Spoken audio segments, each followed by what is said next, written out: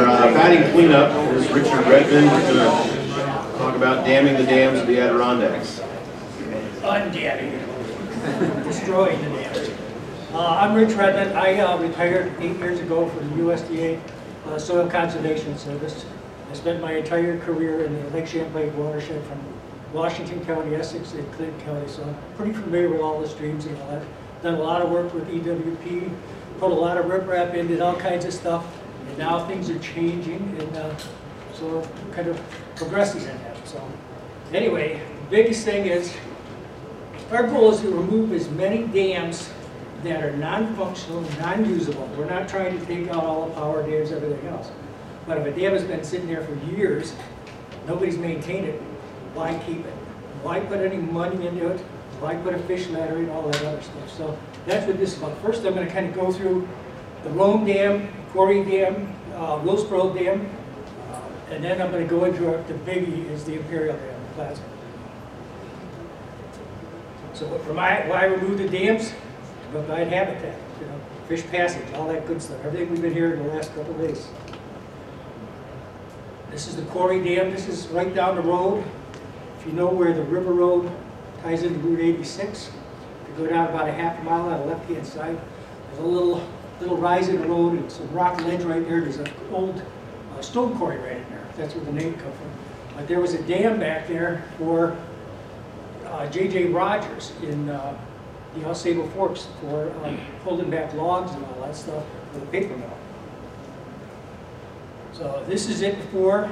You can see on the right-hand side that block in there, and then on the left-hand side it kind of drops. Got some pretty good velocity water flowing through there. Beautiful pool down below and a beautiful pool on the bend up above. Just to make sure, I want everybody to know we don't do this alone. This is in conjunction with everybody. We've got Fish and Wildlife, DEC, Soil and Water people, everybody that we can that will partner up with us. We want to make sure. So this is one of the signs we put at the Quarry Dam removal to let the public know, because this was on state land. So you get a lot of people kind of freaking out when they see an excavator cruising through the woods. You know? So this is the dam. You can see that block on the right.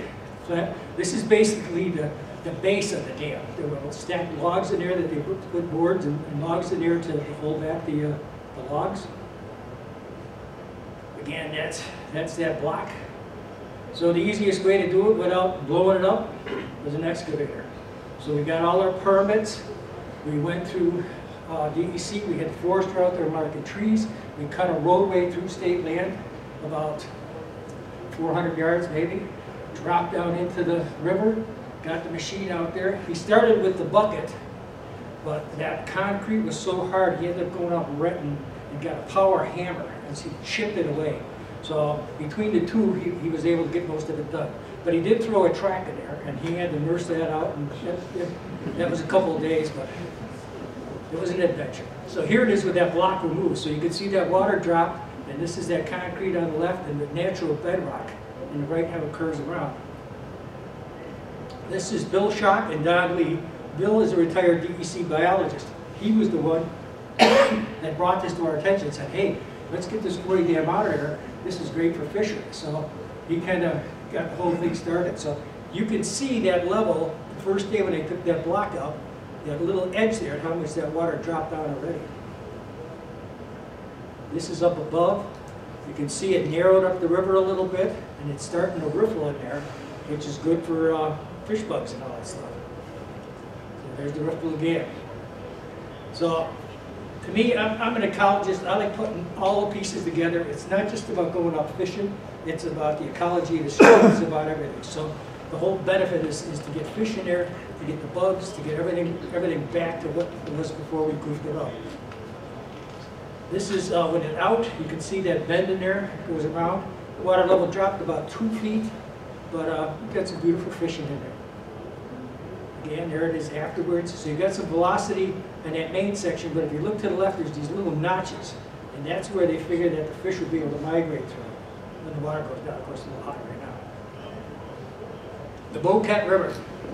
The Bocat is a tributary to Lake Champlain, town of Willsboro. The dam is about a mile from the mouth of the lake. So this wooden crib dam was in there for years.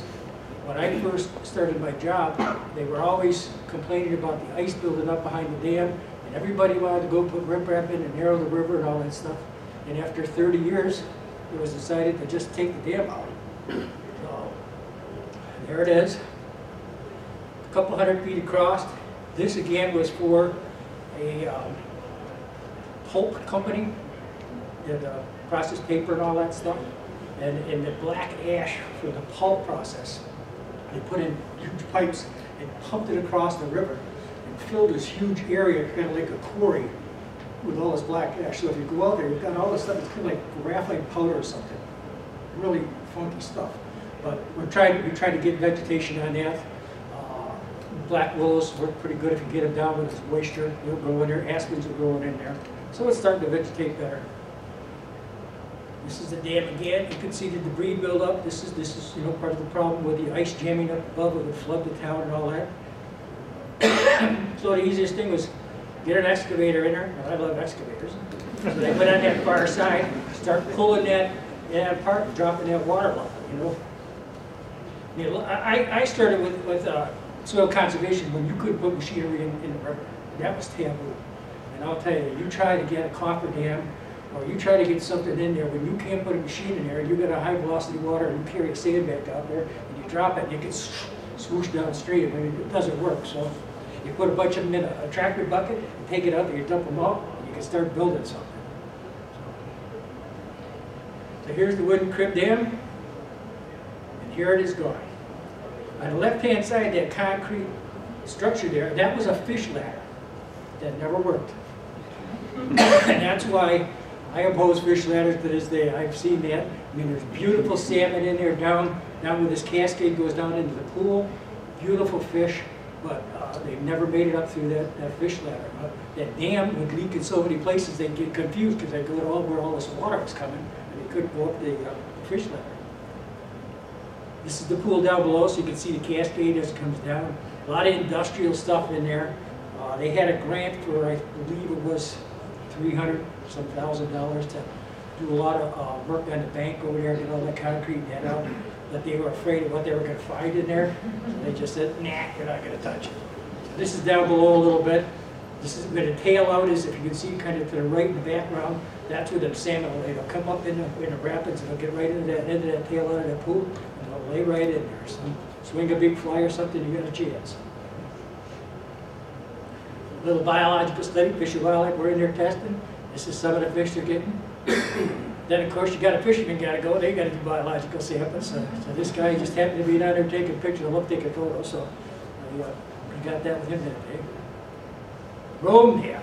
This is on the west branch of the Ausable, just up from the village of Ausable Forks. Maybe half mile or mile upstream.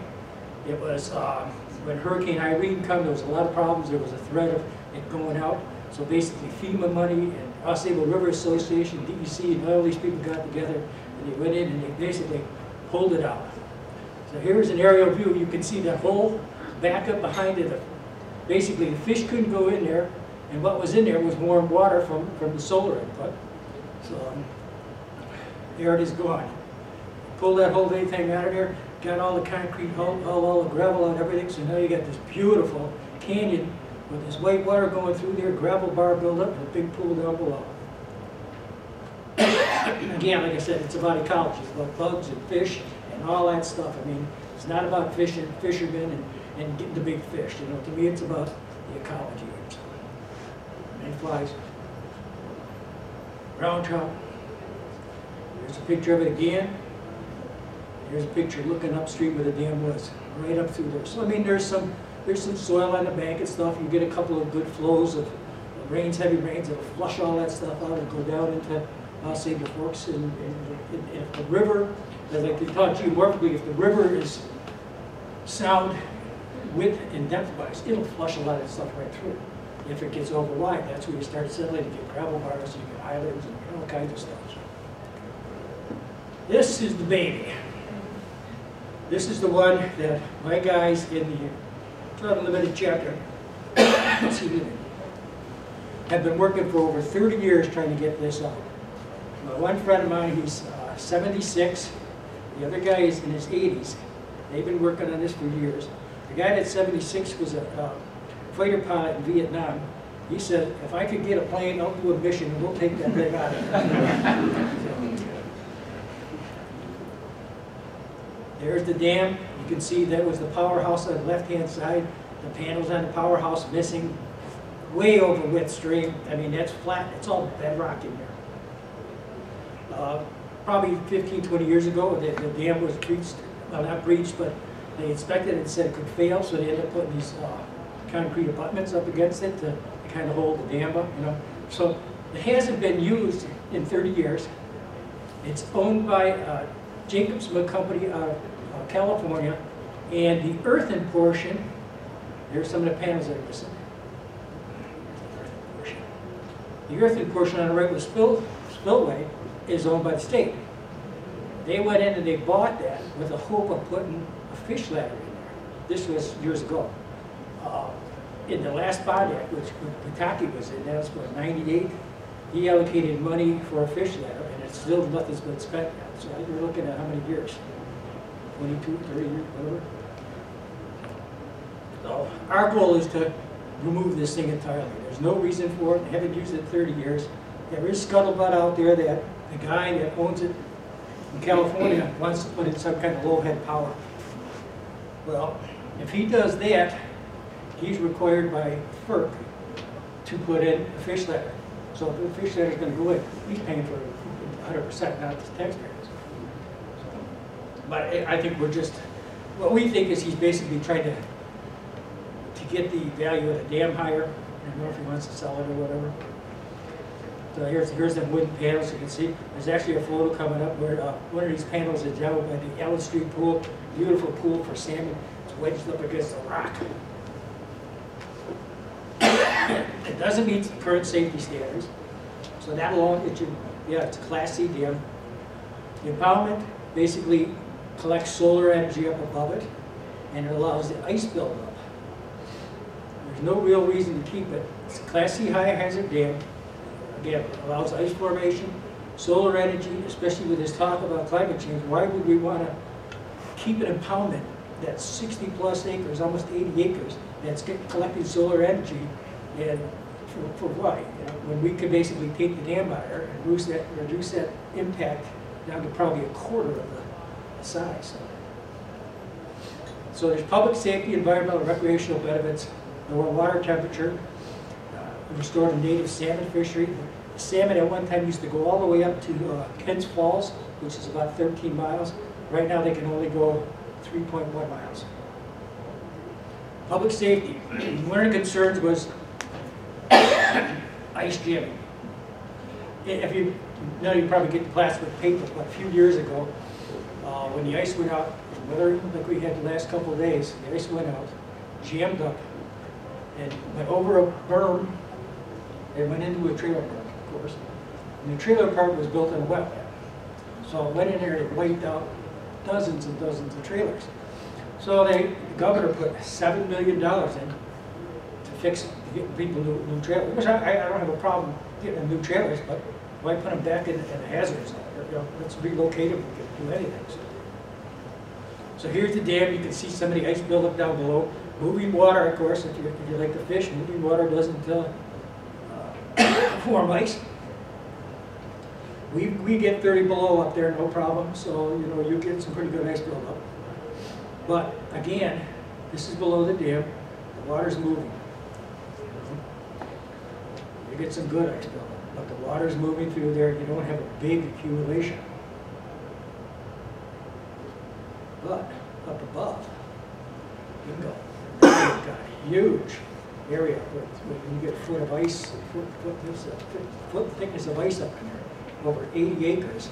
This is the dam is in the left right there. This is looking up from the dam all the way up the river. Okay.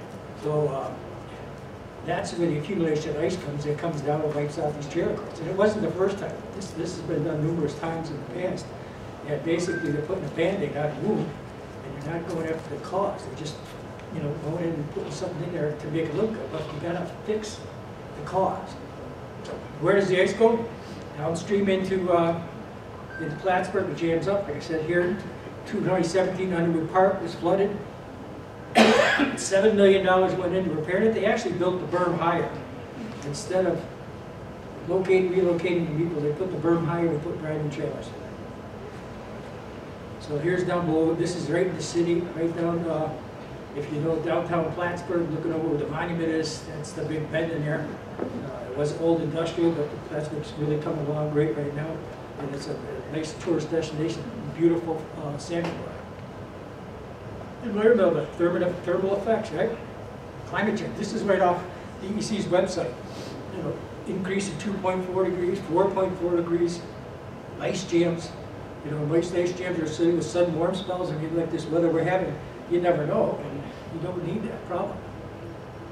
Here is a photo looking at the dam with the open water in there. This is where all that solar heat would go and warm that water. So we're looking at Atlantic salmon fishery here. Beautiful landlocked salmon, and you got this warm water up above. That's warming up going into this river. Again, that's looking up above, so you got wetlands on the side, but basically they're artificial wetlands because they were created by the dam. A few years back, they did some work, doing some borings and stuff like that along the dam to test the stability of the berm.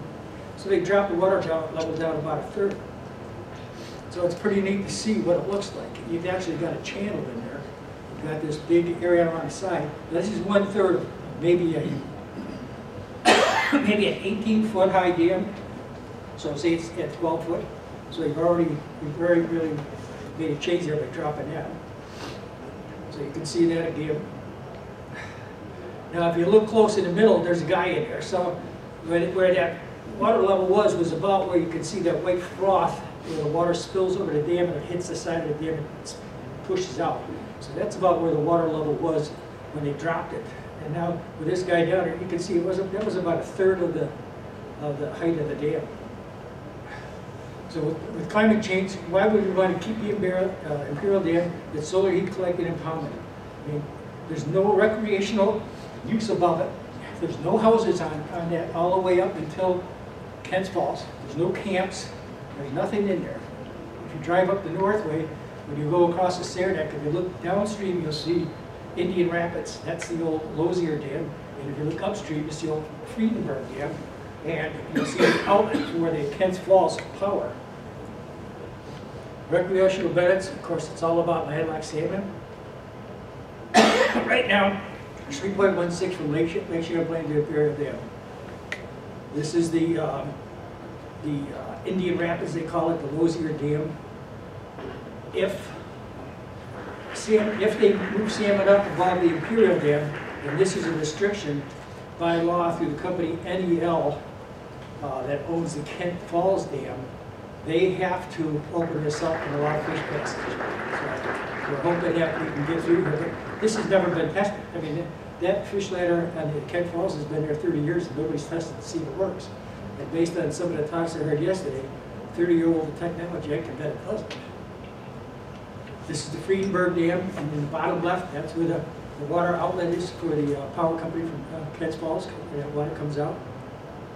This is the long strip from Kents Falls on the left, all the way down to where the Friedenberg Dam is. There's supposed to be a fish ladder right behind the dam, but I have not seen it yet, so I don't know what it looks like. This, if they opened up, removed the Imperial Dam, if the Lozier Dam allows fish to it, and if the fish can get up that 30-year-old fish ladder, it'll have 13 miles of spawning waters for them salmon, which is natural. That's as far as they can go up the Kents Falls up in the left-hand corner. That's where the natural barrier is. So you go from 3 miles to 13. Fishery. This is what it's all about. Salmon. Spade casting. You see a bunch of guys from Quebec, Montreal, all that. They all come down there to fish. This is right behind the college at Placid State University. This is called Elm Street. Some of the fish that they catch, this guy comes from Potsdam. This is his first salmon he ever caught, so he's tickled. There's the one I caught, my first, so I'm tickled. This guy comes down from Montreal, and most of the guys are running spay rods. They just like that. they kind of fish pools like they would in Canada, like Miramichi or something. They'll all go through. There's no big crowding. One guy will go through, he'll work his way halfway down, and somebody will come in the pool and finish. The guy will finish at the end, come walking back up. Somebody else goes down. No big competition. It's really kind of neat. It's kind of international community. This guy, I went down early in the morning. I figured I was gonna get in the pool and have the hot spot. But this is Scott O'Brien. He owns the house right on the river. And of course he got out there. This is a big brown he picked up. Another guy from Canada. This guy doesn't drive, so what he does is he exchanges fly fishing and salmon fishing courses with people that they drive them down the river, and then he teaches them how to fish. The EC sign, it's all about the regulations of the stream and the lake. At the Allen Street Pool, and there's where it dumps into Lake Champlain. So our goal is to basically reconnect, restore, protect our rivers. That's what the mission is.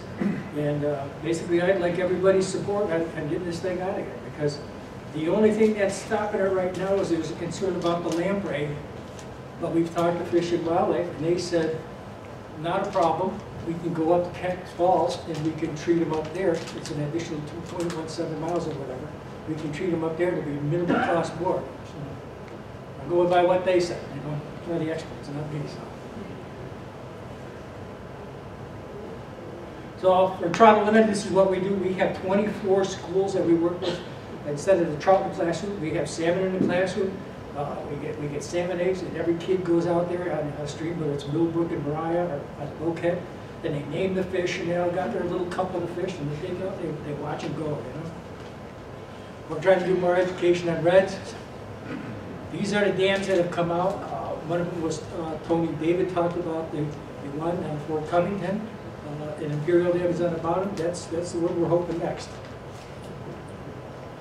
So again, it's time to stop the Band-Aid approach to stream stabilization, treat the cause and not the symptoms. And that's it for me. Thank you.